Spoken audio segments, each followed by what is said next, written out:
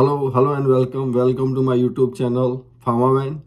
In today's video, I'll be discussing about why 3 batches are required for process validation. So in injectable manufacturing, we usually perform 3 process validation batches, but many times the question is being asked that why 3, why not 2, why not 5? So I'll try to answer that question in here. So let's first go by the guidance documents. So European Union Annex 1, the revised EU Annex 1, even in the older versions, it has mentioned that it is usual to have 3 process validation batches before the product is commercially marketed. 3 batches are required to ensure that the results are consistent and reproducible. So product is meeting the acceptance criteria consistently and reproducibly. So let's understand, if you have 1 successful process validation batch, then it can be a chance that you can get. If you have 2, then again it's a matter of chance that okay, your 2 batches are meeting the criteria.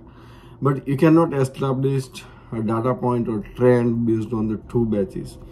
When you perform 3rd batch, you have 3 data points to compare, and it eliminates the possibility of passing by chance or passing by fluke.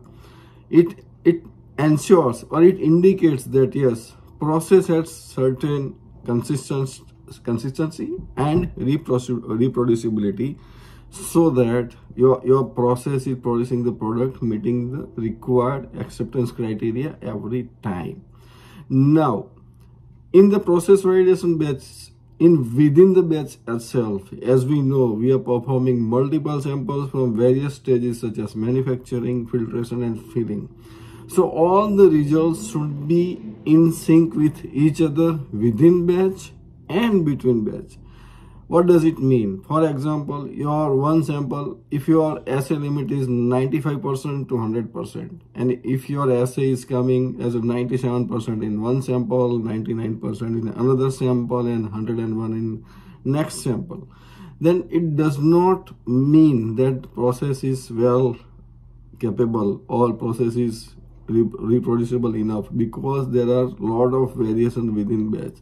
Same way, if the results are not consistent between the batches, for example, your first batch has a assay values around 99%, your second batch is getting around 102%, and your 3rd batch is getting around 97%, then of course it is between 95% to 105%, but your results are not consistent between batches.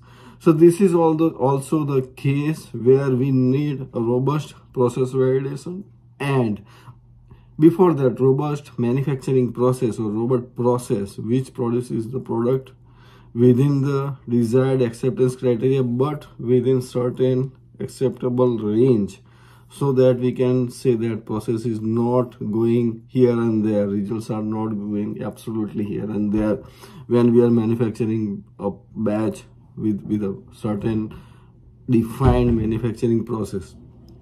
So this is EU Annex 1 and certain explanation of how intra-batch and inter-batch variation has to be understood. Now coming to the FDA's process validation guide, it asks for the process design, process qualification and continued process verification. So process design is basically designing the manufacturing process, more of research and development work, more of product development work, more of formulation development work.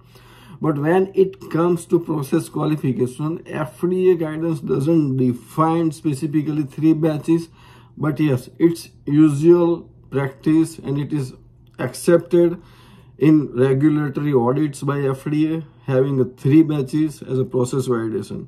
But what's the difference then?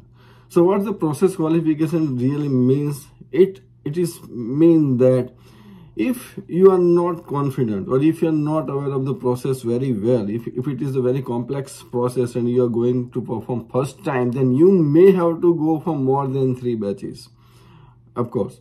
And if you know the processes, if you know the processes well, and if you have manufactured similar batches in your facility earlier, then if you are confident about the process, about the materials, about the solubility profile, about the temperature profile, about the product characteristic, then with 3 batches you can conclude your process validation. But if you are not very sure, then you may want to go for more than 3 batches to ensure that you are confident enough that to say that my process is validated.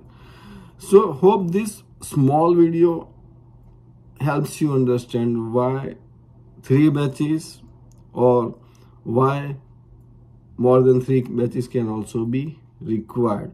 So 2 main guidelines, UNX1 and FDA's guidance on process validation, helps to understand this topic better. Thank you very much for watching my full video. If you like, you can subscribe to my channel PharmaVen. Thanks a lot.